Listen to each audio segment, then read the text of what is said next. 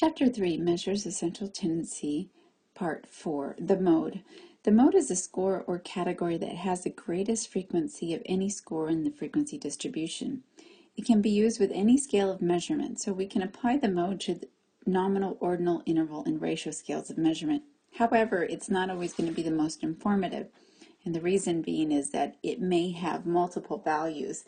There may be several scores with the highest frequency.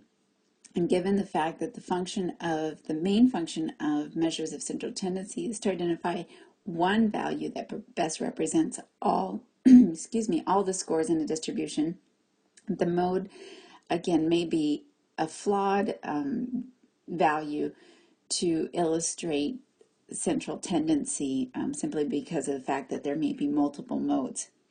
It corresponds to an actual score in the data. So I have shown you examples of calculating the mathematical center for the mean, and I pointed out that in some cases, in a lot of cases, it may not actually be one of the x values in our distributions. Similarly, when we're working with finding the median, it may, given an odd number of scores, it may be an exact x value in our distribution. But when we have an even number of scores, it's the average of the two center scores, which may not be one of the x values. Additionally, if we're working with finding the continuous variable, the median of a continuous variable, again, the x value may not be one of the values in our distribution, but the mode will always be an x value from our distribution. So keep that in mind. The mode is the measure of central tendency that will always be reflected in the original data set that we're working with. And finally, again, as I mentioned, it is possible to have more than one mode, which makes the mode the least effective in terms of reporting measure of central tendency. So here's an example we refer to as bimodal. Technically, if it's bimodal, we have two x values that have the highest frequency. So this research is looking at tone identification scores, so the ability of someone to recognize tone or pitch of a sound. And we have frequency on the ordinate or x values on the abscissa. And so if we were asked to report the mode, first, what we need to do is look for the highest peak, right? Because the mode is defined by the value that has the highest frequency. So this value here, right, has a frequency of 8. And some students will have the tendency to write mode is equal to 8. And that would be incorrect because 8 represents the frequency. What we report for the mode is the x value. So the mode would be reported as 2. 2, not 8. 8 tells us how to find the mode. 8 is the highest frequency. And then we report the actual x value. Again, our abscissa represents our x value. So don't make the mistake. It's very common. It's even more common when the distribution is nominal, when we have named categories. And students want to report the frequency versus the x value, which represents the named category. Let me just show you what I mean by that. If I'm looking at majors represented in this class, so we have Soc and Psych, let's see, criminal justice and nursing.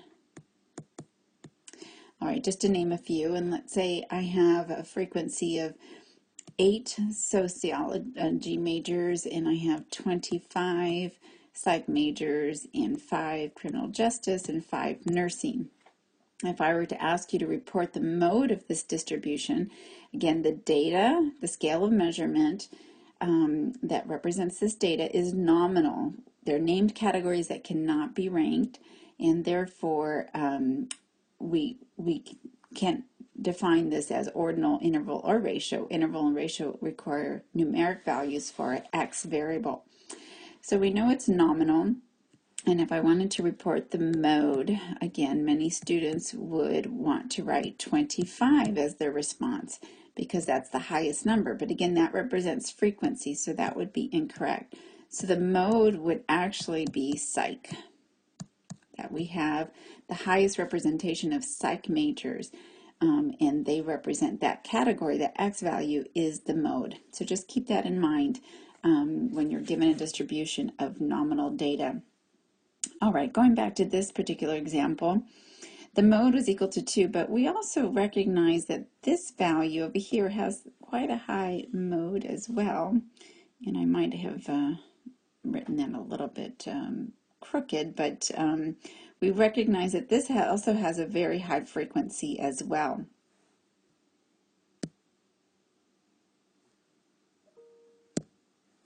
So we don't want to ignore that because it is significant. If we have more than one value that's showing high frequency, we don't want to ignore it. So for this particular distribution, one may actually include that value, x value of 10 in addition to 2. And even though they don't have the same frequency, they're both high enough where we would want to convey that information. And in most cases, we would refer to this as the major mode because it has the highest frequency of 8, and this would represent the minor mode. Still significant, but slightly less popular or frequently occurring than the score of 2. So this score of 2 and score of 10 would be significant and worth reporting.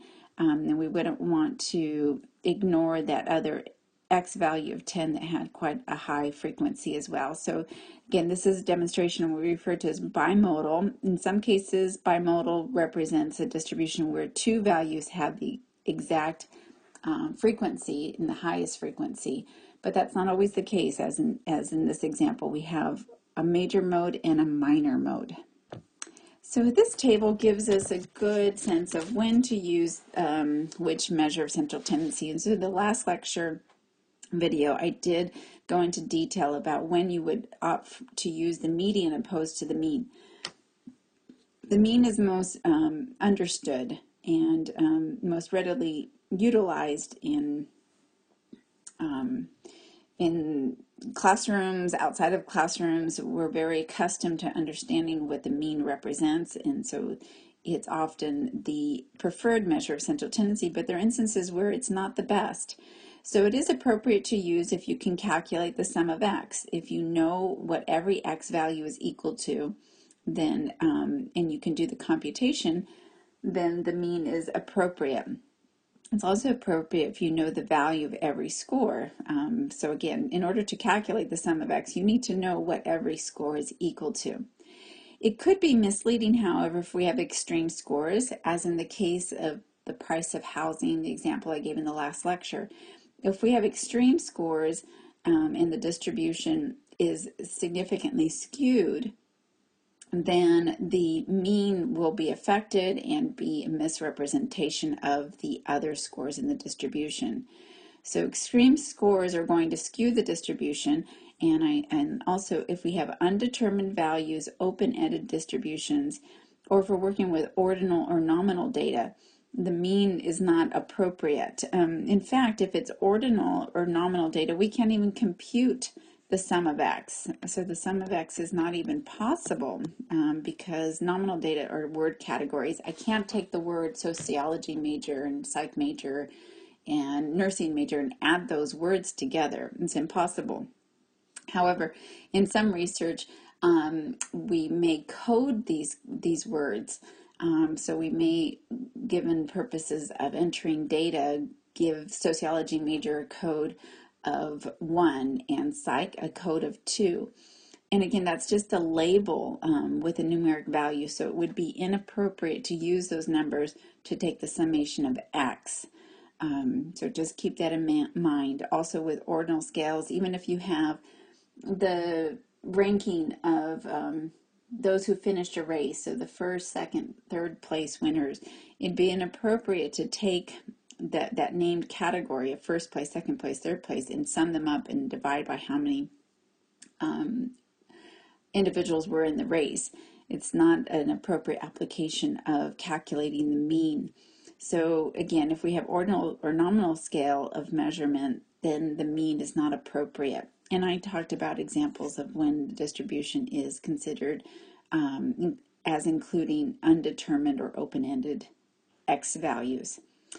The median is the more appropriate measure of central tendency when we have extreme scores, when the distribution is skewed, when we have undetermined values, meaning that we're prohibited from summing x open-ended values in our x distribution, and when we have ordinal data. So if we have ordinal data, we can rank the named categories, so first place, second place, third place, so on and so forth. And once we rank them, we can find the center value of that distribution. So again, these are the reasons when we would use the median opposed to the mean. And it would be misleading and inappropriate to use if we have nominal scale of measurement. So again, objectively, I cannot say that social majors are better than psych majors and psych majors are better than criminal justice majors. I couldn't rank them objectively. Subjectively, I may have a preference for one major versus the other, but it's not appropriate when we're engaging in scientific research. So if the distribution includes a nominal scale of measurement, then the ordinal, you can't rank it. Ranking is the first step of finding the median, so we're prohibited from applying the median when we have an nominal scale of measurement. And then finally, the mode, most appropriate when we have nominal scales of measurement, again, named categories. We're just going to report the most popular category. When we have discrete variables, so it's appropriate to use when we have discrete variables, but if we have discrete variables that are numeric, and we can take the sum of x, then the mean would be preferred, unless, however, the distribution is skewed. And appropriate to choose if we're describing the shape of the distribution. So again, given the location of the mode, it will help us understand what kind of distribution we're looking at. Skewed, symmetrical, positively, negatively skewed. And it could be applied to all the scales of measurements, interval or ratio data, except to accompany the mean or the median. So it could be misleading if we're just reporting the mode and we neglect the application of the mean and the median. So again, it's the least effective, in other words, when we are using quantitative data. So if we have interval or ratio scale of measurement, the mean and the median are going to be preferred. The mode could be applied, but it may not be as effective given the fact that it can have multiple values, as in the case of a major and minor mode. So keep that in mind. But if the distribution is strictly nominal, the mode is the only value that we can use as a measure of central tendency. We're going to move into the shape of a distribution. So central tendency in the shape of the distribution. Symmetrical distributions, the mean and median have the same value.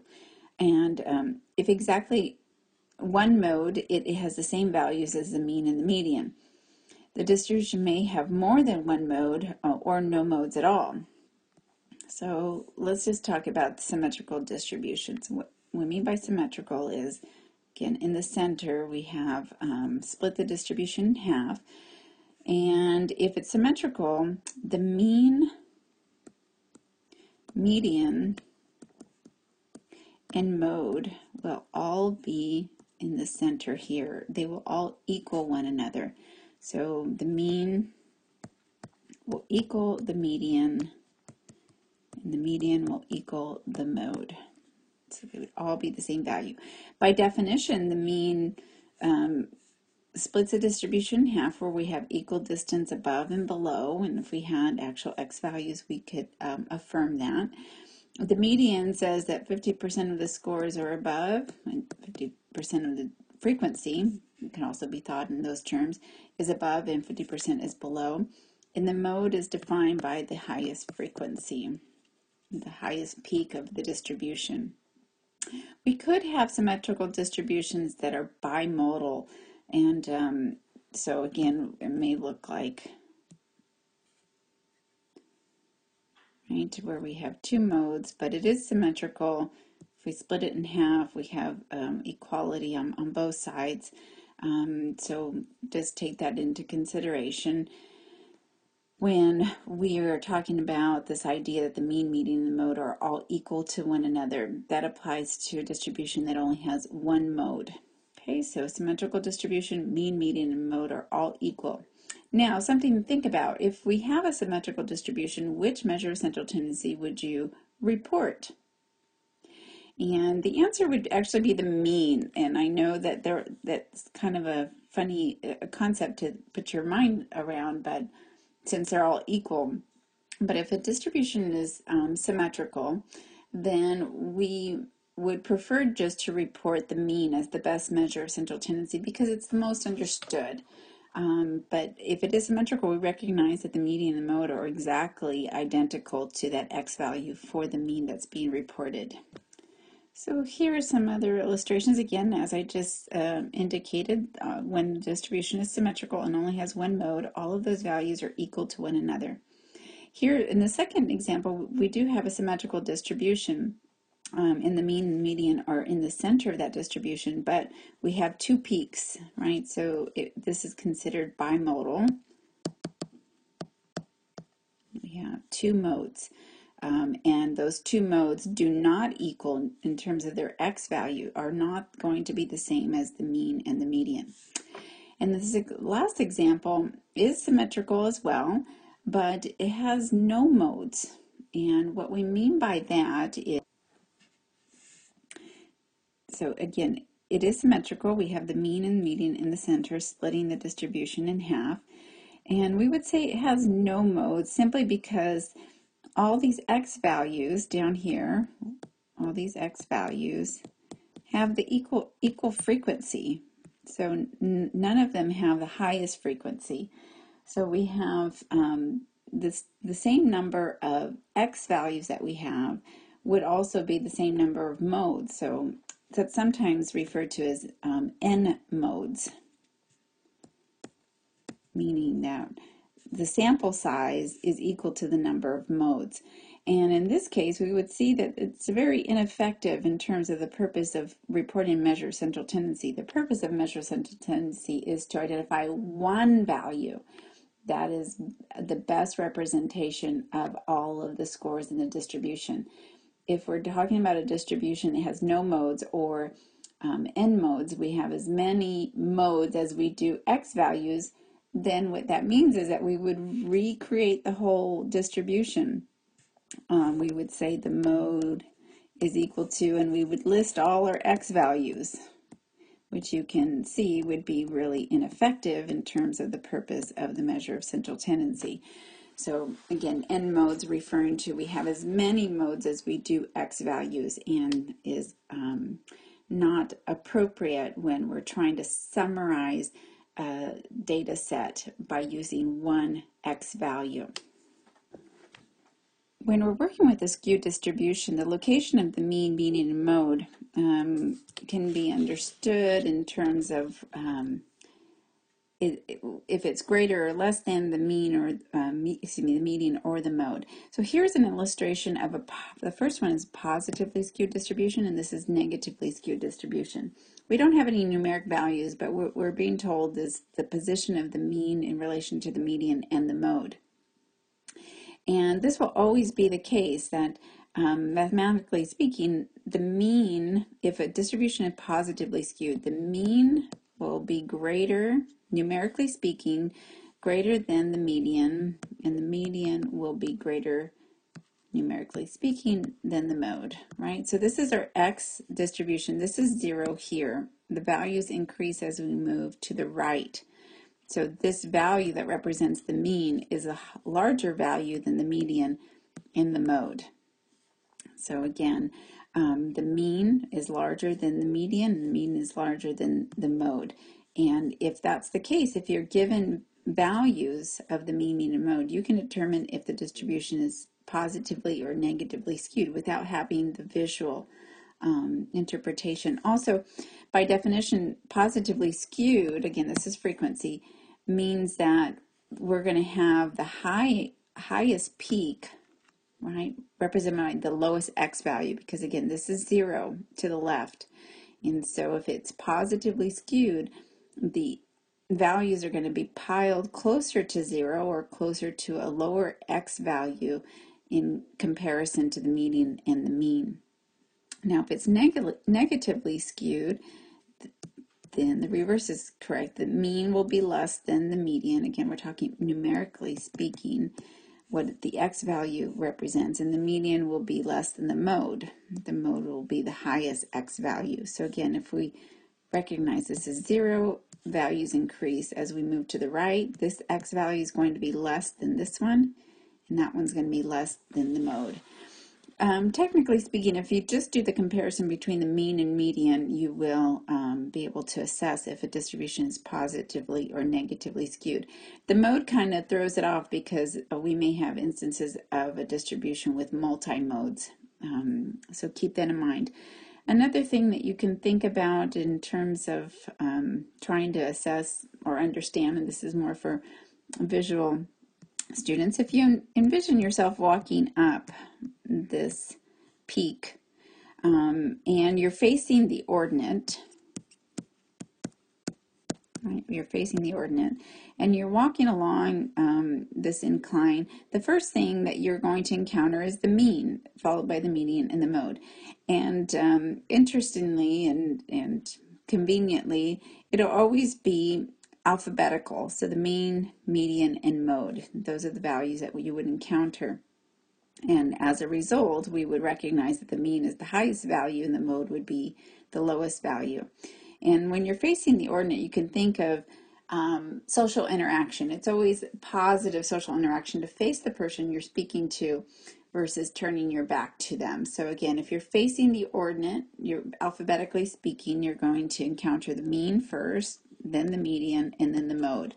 And if you encounter the mean first as you're walking along, you know that that's the furthest from 0, therefore it's the highest value. If it's negatively skewed, again, you're walking up this hill, and now you have your back to the ordinate. Again, think of social interaction. When you turn your back to someone that you're speaking to, that's a negative social interaction. So it's going to reflect a negative distribution, negatively skewed distribution.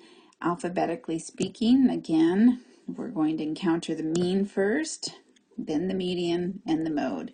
And since we started on the tail here that's closer to 0, that means numerically speaking, the mean is going to be less than the median is going to be less than the mode. Hopefully these are different ways in which you can understand the relationship between the numeric values that represent these 3 different measures of central tendency and how you can use those numeric values to assess whether or not the distribution is symmetrical, positively or negatively skewed. So a quick learning check to make sure we understood, we are understanding the relationship between these measures of central tendency. A distribution of scores shows the mean equal to 31 and the median equal to 43. So first of all, we would recognize that the distribution is probably, it's definitely not symmetrical, right? Because symmetrical means that the mean, median, mode are all equal to one another. And we see that the mean and the median are not equal to one another. So now we would take into consideration the x value of 31 that comes before 43. Again, that's not to scale, but nonetheless. So if the mean is less than the median, what does that mean in terms of the skew? And again, this idea of open-ended, that's not applicable to what we're trying to determine here. And we weren't told what the modes were, so we can't determine if it's bimodal. We don't have enough information to determine that. But what we can assess is whether it's negatively or positively skewed. So again, we plotted the x value of 31, which is the mean, and 43 is the median. The mean is less than the median, and again, there are a couple ways that we can determine that. We can go back to what I had indicated here. The mean is greater than the median is greater than the mode, positively skewed. If the mean is less than the median and the median is less than the mode, then we have a negatively skewed distribution. So we would determine that this is an illustration of a negatively skewed distribution because the mean is less than the median. So again, we would just compare those two values and conclude that what we're looking at Just given these two data points, those two measures of central tendency, we can conclude that the distribution is negatively skewed. We don't need any other information. We don't need the x values, we don't need a visual, but we can create our own visual to make that determination. Okay, one more. If we decide if these statements are true or false. The mean uses all the scores in the data, so the best measure of central tendency, the best measure of central tendency for skewed data. Well, yes, it does use all the scores, which is essential and important for constructing or coming up with a one value that is representative of all the scores. But what did we learn about skewed distributions? We learned that the mean is not an appropriate measure of central tendency. Again, keep in mind the example of the price of houses in San Diego County. If we relied on the mean, we would compute a very large value that represents the price of homes in San Diego County. The median, where we line up all the price of homes in order from highest to or lowest to highest, and we find the center value, that's going to be a better representation of the central tendency of those scores. So this would be considered false because this, even though all scores are taken into consideration when computing the mean, if the distribution is skewed, the mean is not the most appropriate. The mean and the median have the same values, so we're saying the mean is equal to the median.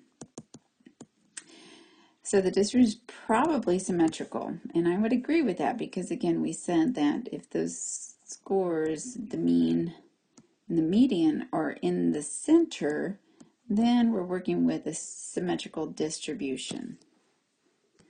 So here is an expansion of those responses. The first is false. The mean will be moved toward the long tail in a skewed distribution, or skewed data, so that may not be at all represented with the middle. So again, whenever we have extreme scores, the mean is going to be adversely affected. It's going to be pulled towards those extreme scores, whether it's on the low end or on the high end, and therefore it's going to result in a value that is not representative of the center or middle. And then the second one was we determined was true. When the mean and median are the same, the distribution has to be symmetrical. The balanced about the mean and this idea in terms of distance, and then 50% of scores above and below. And finally, I'm going to end with some basics of demonstrating these measures of central tendency in graphs. To begin with figure 3.7, this is simply illustrating that when you're constructing a frequency distribution graph and values are jumping from one to the other, and there aren't any frequencies demonstrated or within this range of values, that is completely appropriate to include these what we refer to as breaks in the x distribution. So again, this is 0, x equal to 0, and we put a break to then start at the first x value of our distribution was equal to 10. And then we see that after the x value equal to 13, the next x value doesn't appear until the value of 100. And so instead of writing 13, 14, 15, 16, 17, all the way to 100, which would extend this the abscissa extremely and unnecessarily, we include this break to then jump towards the next x value, which is completely appropriate. So I just want you to understand what these breaks indicate. It's the omitted data, and omitted simply because there was no frequency relating to those particular x values. And then down here, figure 3.8 is showing how we would represent the means or medians in a line graph. And here we're looking at drug dosage on the abscissa and the mean food consumption. So on average, they measured how much food the patients consumed after having these different drug doses. And so the dot represents those who were in the 0 drug dosage, consumed on average, let's say it's 20 pieces of food, or however they're measuring the food that was consumed. For those who received drug dosage 1, then we see the average was about 25. Those who were in drug dosage condition 2, on average, so again, it's not one X value, it's the collection of that group, the collection of individuals in that particular condition. They consumed on average 15 pieces of food, or however, again, they're measuring food consumption, and so on and so forth. And so again, we're recognizing that the X values are representations of the mean for this particular example. If this were a histogram, and hopefully this won't get too ugly, it would demonstrate the same information but look like this. So in the center would be the mean, and these bars would extend beyond that. So same information is being conveyed. In the center, or the height, represents the mean of these different conditions of the independent variable. The independent variable is varying by the amount of drug dosage administered to each group of patients. And in the end, when it comes to inferential statistics, it is the comparison of these sample means that will become important. Do these means differ because the dosage is causing this change? There's a cause and effect relationship between the dosage and the amount of food being eaten based on these samples. Is that difference due to the effects of the dosage, or is it due to chance? That's what we're going to be moving into when we talk about inferential statistics. At this point, we're still in the realm of descriptive statistics and just summarizing data, but the purpose of this is to make comparison between groups. And then finally here we have median price of homes given different regions. And so in the Northeast, the median price of a home is, let's say, approximately $225,000. And for the South, it's about, let's see here, estimate $175,000, the median. The Midwest looks like, well, actually, this one looks more to be 150. This one is 150. 150,000. I got ahead of myself. The Midwest, about 175,000 is the median. In the West, 200, no, not surprising there, 250,000 as the median home price. So again, we have a bar graph, something to recognize that these regions, the labels of these regions is a nominal data. However, what we've collected is the median price of homes, and we represent the height, right, the frequency. That's denoted the median price for these different regions, and we can make a comparison between the different nominal categories that we've listed on the x-axis or abscissa.